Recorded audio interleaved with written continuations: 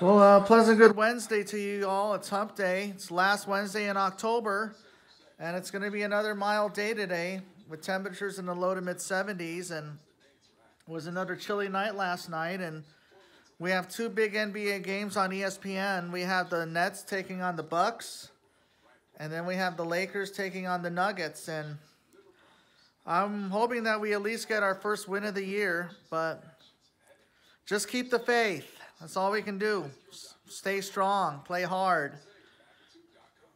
Yeah, never give up, you know. Just stay loyal. And I mean, I've been a Laker fan since birth, you know, when Jerry Buss became the owner, and we had a lot of good years, and we've had a lot of lean years. You know, there's a roller coaster going through all sports teams I grew up watching, especially my hometown teams, and Lakers, Dodgers, Rams, and Kings. You know, those are the my four major teams in the four major sports. You know, I know we also have the Chargers, but they were from San Diego, and they're like the Renters, just like the Clippers are from San Diego. They're also the Renters too, but it's the Rams and the Lakers is where it's at. And of course, we have our neighbors in Orange County and the Anaheim Ducks and the Angels. You know, but it's kind of odd because you know how the Dodgers are the National League team and the Angels are in the American League, but I sort of secretly rooted for the Angels for a while because Mike Scioscia used to be our catcher for the Dodgers for many years, and then he was part of the farm system and coaching staff with the Dodgers until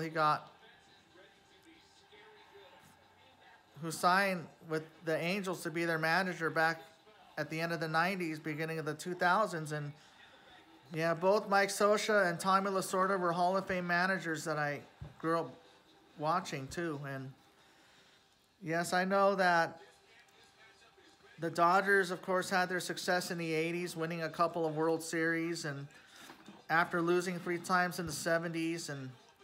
But then we had to wait like almost 30 years to make it back to the World Series, and had 2 straight World Series trips in 2017 and 2018, only to come up a buck short.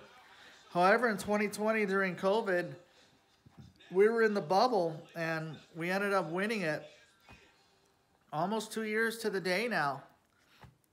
And the Angels, in their 61-year history, only have 1 World Series title, and that was back in '02.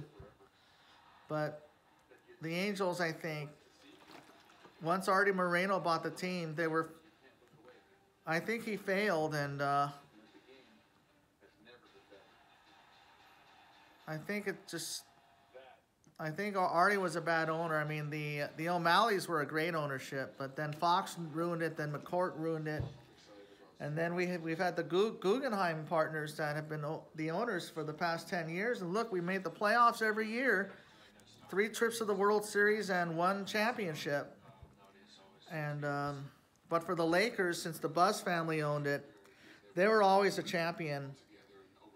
And even with Jeannie as the controlling owner, we have 11 championships in the past 44 years. That's like winning a championship every 4 years. And look, we've won more professional sports championships than any sport of any North American sports.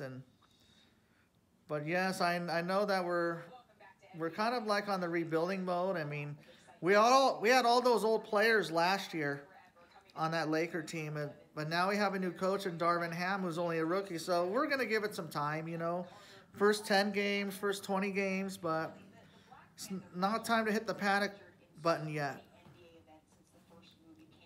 And of course, the Rams, just won the Super Bowl, and they're like to a mediocre start. And then you have the LA Kings right now. They won a couple of Stanley Cups in recent years, but I mean, LA doesn't get any better than this, you know. Meanwhile, a happy birthday is going out to Bootsy Collins, Mike Hargrove, Mark Sweeney, Brad Campbell, and also to Gil Heredia, Francisco Liriano. Well, I hope you have a good rest of your Wednesday. I'll catch you all later, and let's hope that the Lakers go in the win column tonight. Amen. Oh, by the way, Adam Wainwright's going to be back next season for 2023. Have a great day, and I'll see you next time.